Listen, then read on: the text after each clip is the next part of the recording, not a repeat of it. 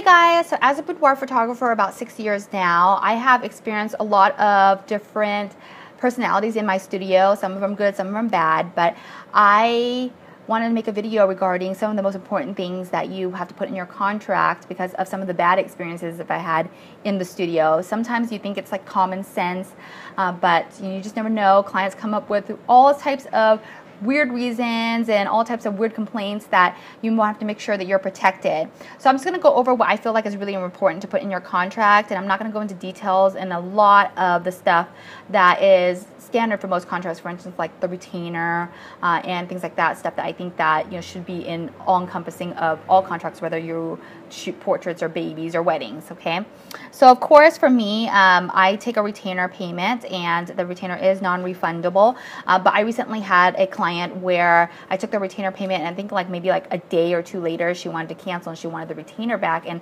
her excuse was that she didn't think that I should keep the retainer because she only canceled like 2 days after. So I had to put in my contract that no matter when they pay a retainer, it is non-refundable, even if they pay it, a day later or 2 days later, it doesn't matter.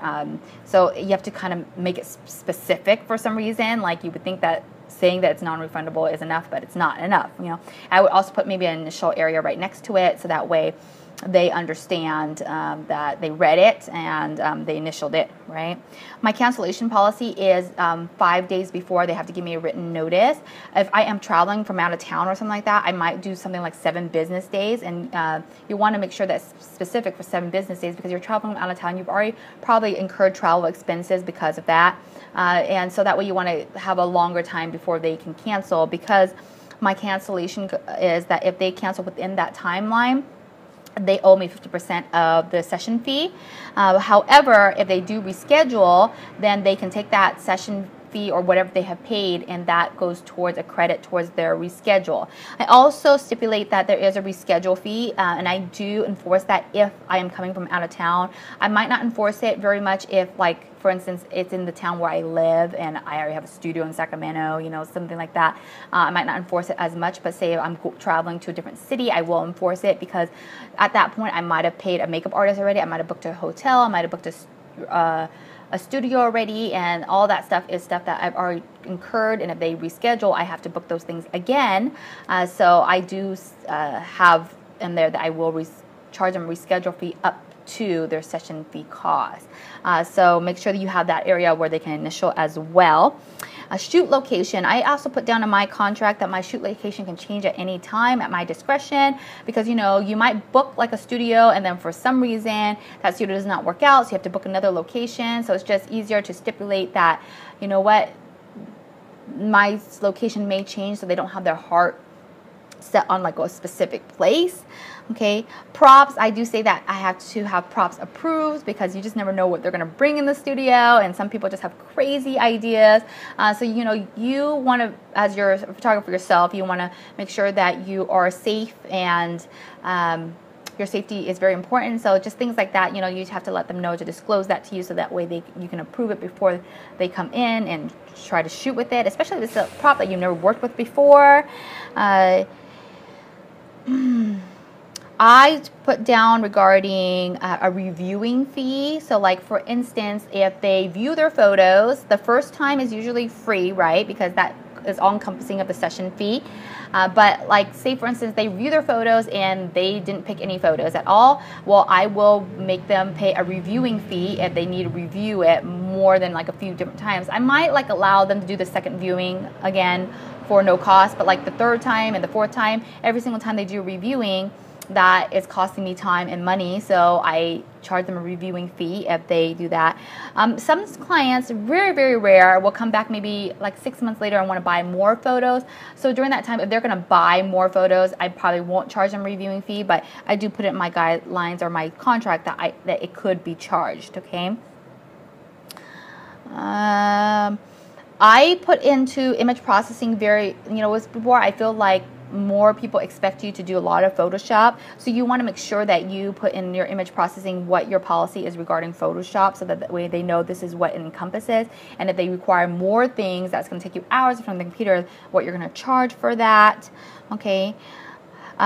For the delivery images, you want to make sure, very, very important, that you put down that nothing will be delivered unless you have all final payment, because, you know, sometimes they will order something, they won't pay for it, and they expect it, or, you know, they come to the session, they forgot to pay or something like that. So you just want to make sure that you receive all final payments before you can deliver anything. And then I also put down that once they receive their files digitally, because I send it to them via their email and they download it, and once they go in and they put in their email saying they are looked at the photos, that takes as a sign that they received their photos. I put down that it's non-refundable or no exchanges after that, because you don't know, they might go look at their photos and say, oh, actually didn't really want that photo, I want a different photo. Well, then I refer them back to the contract and say, well, actually, I see that you already logged into your gallery, therefore you already received the photos, and per your contract, it is non-refundable or no exchanges. If you do want the additional photo, then you have to purchase it, basically. Because, you know, once they receive it, that means they purchased it, and I have no idea if they downloaded, they printed it already, things like that. So you have to put that in there. Archival, I think with boudoir, you have to really be specific about regarding your archival. For me, it says 60 days after the viewing. Unless they purchase something, then usually I try to keep it for maybe a year just in case. But if they don't purchase anything, I do say that, you know, I will delete it after 30 days. That gives them more of an incentive and rush to get those in, so that way I don't delete them. And plus, with boudoir photos, they're very intimate, and you don't want to keep them for very long because you just don't know if they're going to get out there somehow. And a lot of clients are concerned about that because, you know, there might be teachers or something like that, so they don't want their photos to be out there in the world, okay? And then the other important thing, I think, is privacy. You want to make sure you have an area for privacy and what your privacy policy is. For me, I do not share any photos unless they approve it, so I give them little options to check areas whether they'll let me share the photos or not. And most of my clients don't let me share the photos, and that's totally fine. But, you know, this gives an area for them to be able to tell me if they allow me to share them or not. The other thing is regarding escorts. Escorts are people that not escorts, you know, like come to shoot, but who they bring into the studio. For me, I say that they only are allowed one friend into the studio, because I've had clients before that brought more than one friend, and it just became a big mess because everybody wanted to pose the client, and so I just allow one friend that comes in the studio. And then I also say no children. Believe it or not, I've had clients that have brought their children before, which you would think that that's common sense, but some people it is not, you know. So make sure you put that in there so that way they can find a babysitter and they're not distracted during their session. Okay, so those are all the important items that I feel like you should have in your contract. Hopefully that helps you out. Make sure you subscribe to this channel to keep on more random photography, mom stuff, things about my life. I will talk to you next time.